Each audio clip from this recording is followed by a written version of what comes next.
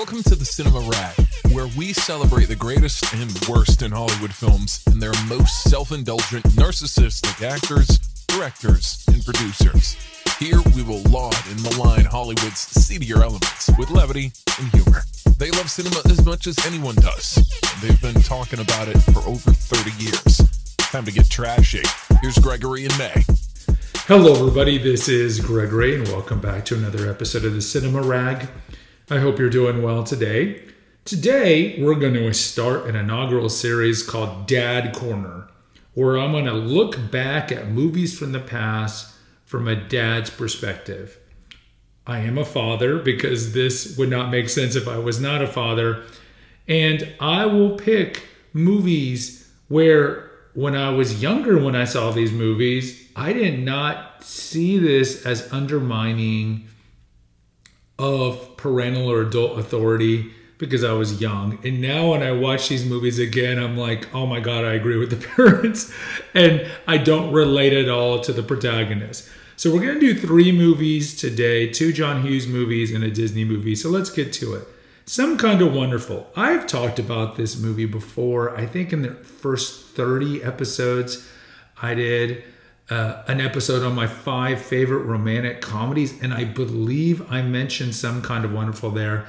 It is my personal favorite of the John Hughes, though it's typically not regarded as his best. It is, in theory, a flip of Pretty in Pink, or Pretty in Pink, it's the poor girl with the rich guy, played by Andrew McCarthy. And Some Kind of Wonderful, it's flipped. Eric Stoltz is the poor guy who falls in love with Leah Thompson, who is the rich girl. Now, if you don't know this movie, well, come on. Unless you're under the age of 20, you should know the plot of the 5 major John Hughes movies. So really quickly, in Some Kind of Wonderful, Eric Stoltz, redhead, blue-eyed kid, working class. He has a crush on a girl who's also from the working class neighborhood, but she's a richie in that she hangs out with the popular crowd because she's a beautiful Amanda Jones. And Amanda is with a guy who treats her like garbage, obviously. And Eric Stoltz's character has a friend by the name of Watts. She's a drummer. They're close friends, and that's played iconically by Mary Stuart Masterson. This is probably, not well-known actress overall, but this is one of her probably most iconic roles. She was in The Hateful Eight most recently. At least that's the last time I remember her being pretty relevant. And it's just like Pretty in Pink, where she kind of represents the Ducky role played by John Cryer. And so what happens is Eric Stoltz's character, Keith is his name. Keith is a bright kid. His dad wants him to go to college. He's got the grades to go to college. He's been saving up money to go to college. And he has a crush on Amanda Jones, of course. The dad is telling him focus less on girls and more on college. Makes sense. And eventually he gets to go out on a date with Amanda. And he's fixated on this. He gets Watts to be the chauffeur. And what you find out later is on this very elaborate date, he takes her to the Hollywood Bowl. He gets his friend to open up an art museum. I think this is probably in LA. I make the assumption, the LA Art Museum, where they have this private tour at night. He is a painter. And so while they're walking around in the art gallery, there's a painting of Amanda Jones that he painted, and it's up in the gallery. And then he buys her diamond earrings, and you find out later that he blew all of his college tuition on diamond earrings. Now, I think about, this is 1986. I think about 1986 US dollars, where what did college tuition cost back then before it was deregulated? And now, of course, it is just insanely high, even at a public university. But either way, he blows all of his college money on earrings for a first date with a girl who has never expressed interest in him at all. What a simp. How stupid are you? But again, this is a movie. There's programming. And of course, she likes the earrings. Later on, there's a little brushback. She's like, You just idealize me, you do a painting of me, da da da. You're using me as much as I'm using you, because she was using him to get back at the jerky boyfriend. But he has obviously pedestalized her the whole time in high school, and he wanted to have this perfect date so she would fall in love with him. And of course, the irony is, at the end of the movie, he chooses Watts. So he blows all this money for no reason. So as a father, I would be beating the crap out of my kid. Okay, women in California, it's a hyperbole. I'm not going to beat children. But if I was the father, I'd be like, you are a freaking moron. At the end of the movie, she does give the earrings back, and he gives the earrings to Watts. I'd be like, if I was a dad, no pawn shop. You're going to college. You're not going to be with this weirdo drummer girl, Watts. But we see this movie, oh, it's so romantic. It's so romantic. Yeah, no. Stupid kids in high school have no wisdom, making stupid decisions that have long-term ramifications. Number 2, Breakfast Club. Iconic John Hughes movies, right? We all know Breakfast Club. I watched this about a week ago with somebody who has never seen this movie. And I was 10 when this movie came out. It was iconic. I remember seeing it in the movie theaters.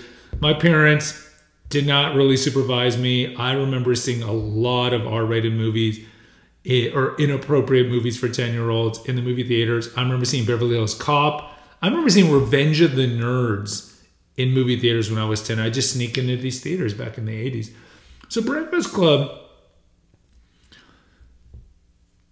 has a very undermining toward authority, rebellious streak through it. Now, when you are young and you typically watch these movies for the first time, probably as tweens, high schoolers, you don't see it because you identify with one of the 5 or a combination of the 5 major characters, and you certainly aren't going to relate to the principal or the janitor or the parents. But if you watch Breakfast Club again, watch it from a parent perspective, right? One of the great lines, and here's my take on Breakfast Club. I think the first half is great. When they finally get to the second half where they're all sitting around and spilling their beans as to why they're there, I think the movie becomes a really bad melodrama, to be honest. And it's so unrealistic on so many levels. Though on some levels it's realistic, like Claire, Molly Ringwald's character ending up with Bender. That's totally realistic on one level because, I wouldn't say ending up together because they're not going to end up together, obviously. Let's take a break. I wanted to let you know about some of the other feeds here at the Eclectico Gregorio. The oldest one we have is The Awakened Man, which mostly deals with holistic health, medical cover-ups, ways to biohack your life to ensure longer longevity, medical conspiracies, and naturopathic stuff. We also have, and that there's probably about 400, 500 episodes over there. We started that one back in 2016, I believe. We also have the Female Holistic Health Apothecary, which originally started as an essential oils feed. And there's about 100 episodes on essential oils, particular essential oils like rose and lavender and sandalwood and so forth. And then later I morphed it into more topics that are regarded for female health, female specific. We've had that feed also since 2016. And then lastly, we have Confessions of an Obese Child, which deals with my childhood obesity and trauma that came from it. So it's a great feed for those who dealt with childhood trauma that led you to have addictions to alcohol or food. And I interviewed several people on what it was like to grow up overweight and all the difficulties of losing the weight and then keeping it off and trying to metamorphosize into a regular weighted person. So check out those feeds at the Eclectico Gregorio on Apple or Spotify. But why she would find Bender attractive is so typical woman, right? Bad boy who negs her all the time, ignores her all the time, just makes her want him more. She's going through the wallet of all the women he's been with and banged, and even though she says, oh, you're such a pig, deep down she likes it because it's social proof. It demonstrates that he is a Lothario. And ultimately, they have the kiss together. And again, what is this Hollywood programming? You should go with guys with no futures? No. Who have severe childhood trauma, who are likely going to end up beating their future children? No. Then also Ally Sheedy gets cleaned up and the jock is going to like that character. I mean, it's just trope after trope. Either way, the principal's right. These people are reprobates. They're reprobate, especially Bender. Bender's a reprobate. But on one level, these kids are back-talking smartasses.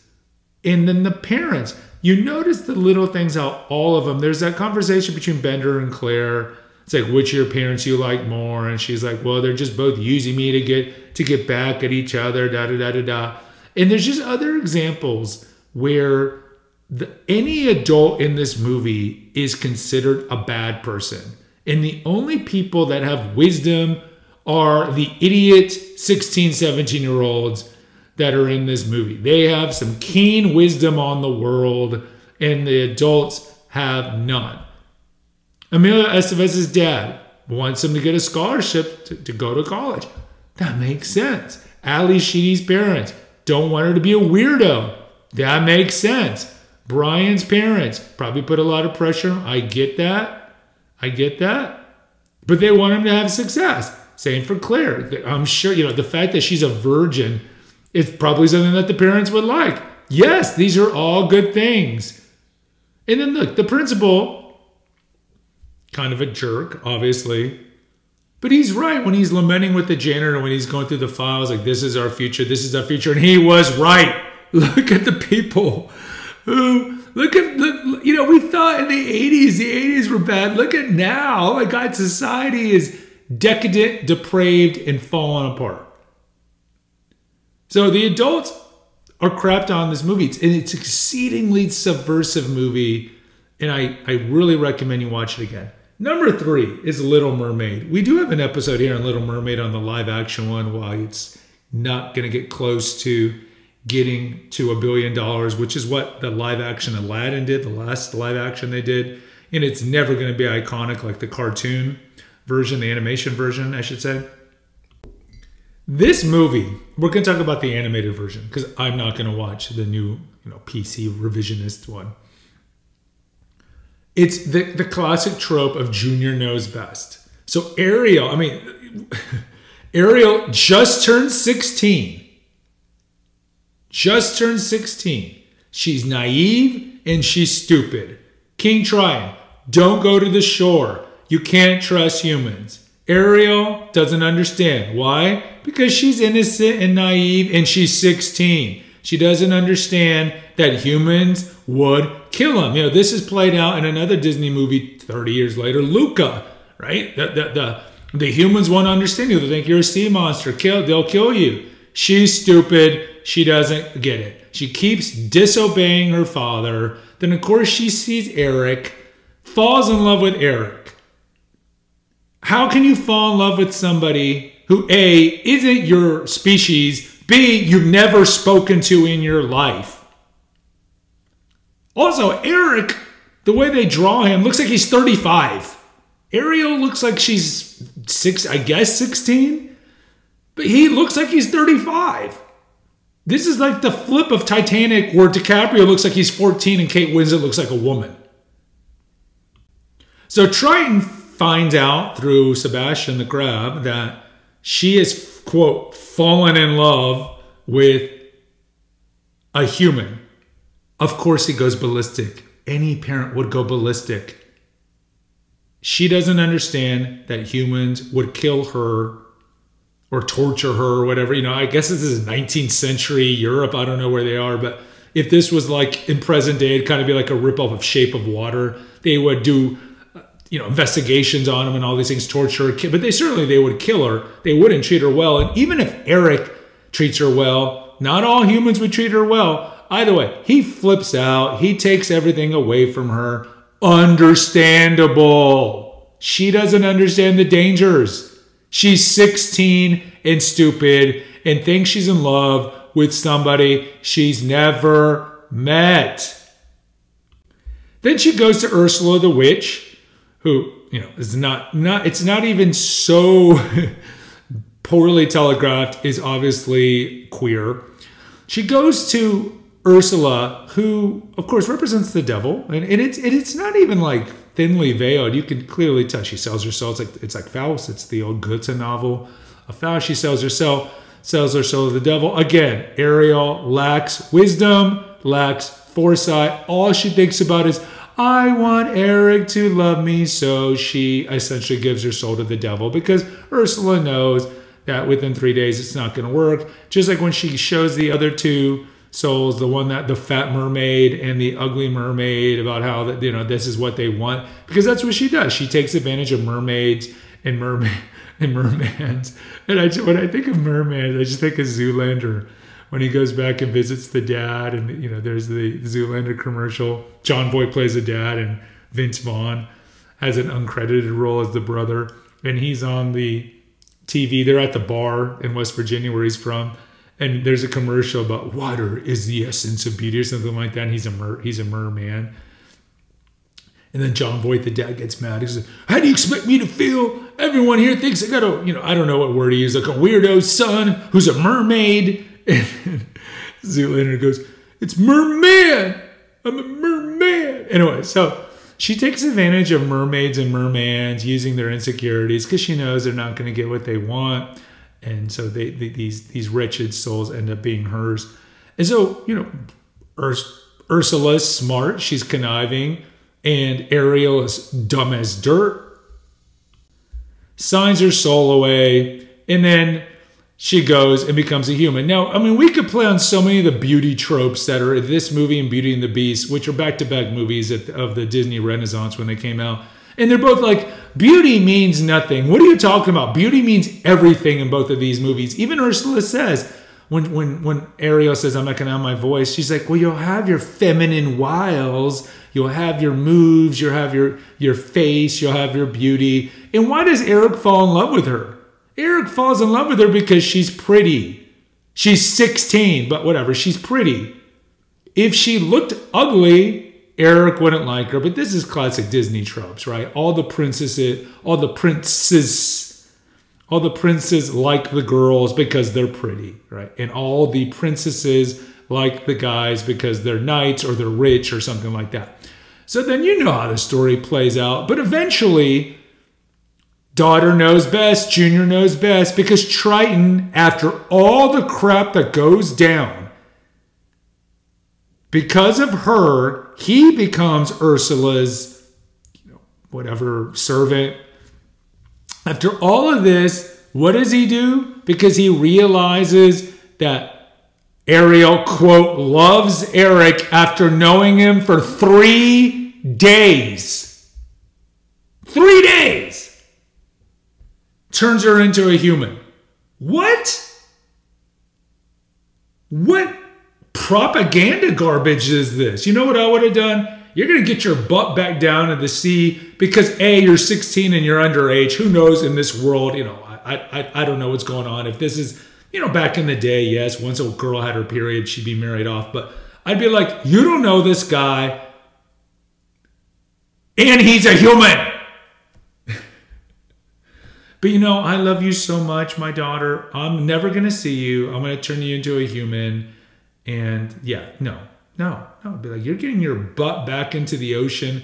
Clearly her sisters aren't married off. So 16 isn't the normal age that you would get married. You need to get some wisdom. You're going to be grounded for like 60 years because you put everybody in danger.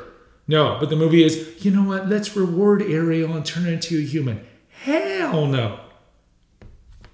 Hell no. Guys, I would really appreciate you rate and review this channel. I'll post a poll over at Spotify and at the Cinema Rec Facebook group, and you can let me know what you think of my takes on these 3 movies. There's a link for PayPal. Lastly, there's a link in the episode notes as well for the website that hosts all the Eclectical Gregorio feeds. Until next time, take care. God bless and bless. Thanks for listening to the Cinema Rag.